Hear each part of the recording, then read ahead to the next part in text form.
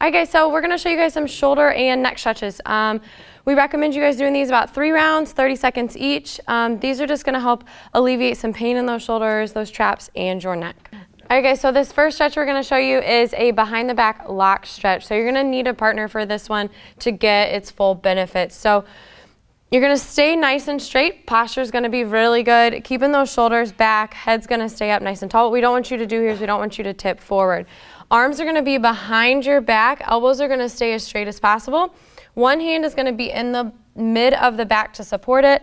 Other hand is going to pull the arms up, and so you want to do this until they feel a stretch, not a pain, and that's what's super important with all of these stretches. You're just going to go until they feel that nice stretch, and this is going to be felt here in the front, holding that for about 30 seconds and then gently lowering to let them relax out of that stretch.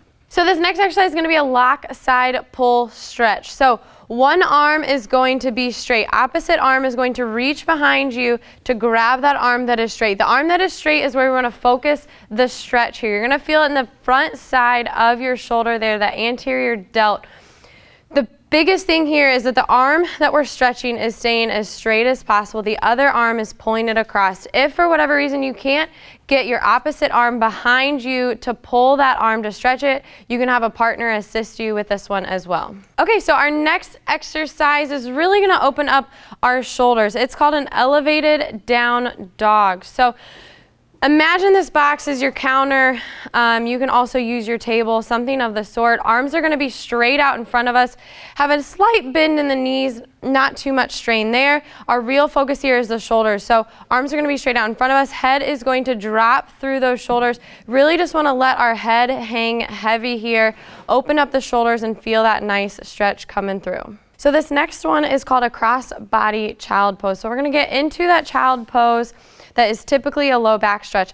We're going to add a shoulder variation to it. So that opposite arm is going to thread through. So you're bringing that opposite arm straight through the center of your body there. And you're going to feel this on the outside of your shoulder, hanging out here, just letting your body sink down, hips sinking down through.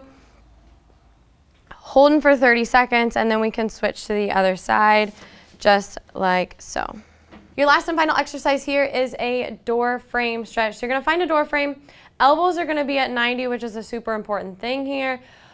One arm is going to be on each side of the door frame, and you're just going to let your head fall through here. This is really going to open up your chest and your shoulders all coming through.